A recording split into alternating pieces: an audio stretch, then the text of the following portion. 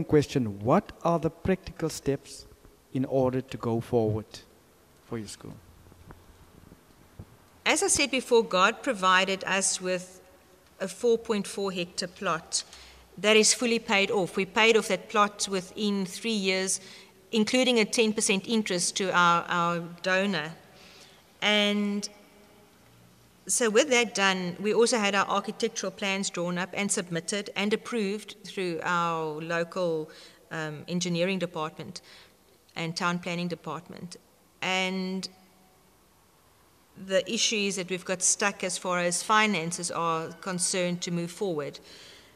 We have done our homework. We know the cost involved in getting off the ground, and the first thing we need to do is put up a fence. And there's an excellent fence that has been developed in our country that cannot be cut with bolt cutters.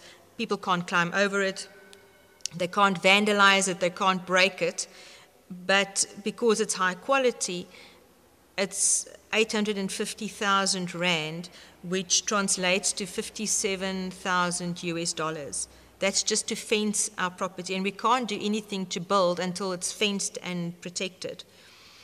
Then there's no services there at the moment, so we have to install a sewage system. Now, part of our plans with building the school is to make it as green as possible. We want to use solar power, as much natural light as possible. We want to use grey water, so that's recycled water for our gardens and things. And part of that is also then to have a biodegradable sewage system where any sewage can be used and reused as grey water again. And the last quote we got on that was 540,000 rand, which is 36,000 US dollars. But that is also enough for 650 students. So it might be overkill in the beginning, but it means we established, and that groundwork has been done to provide for further growth in our school. And then the building cost to get where we are now, we need 13 classrooms, 4 offices, a staff room, and a hall. So that building cost is about 15 million rand, which translates to 1 million US dollars. So that's our biggest obstacle at this stage. As I say, we've done our homework and things are ready, but to move forward, we need to start getting in the funds.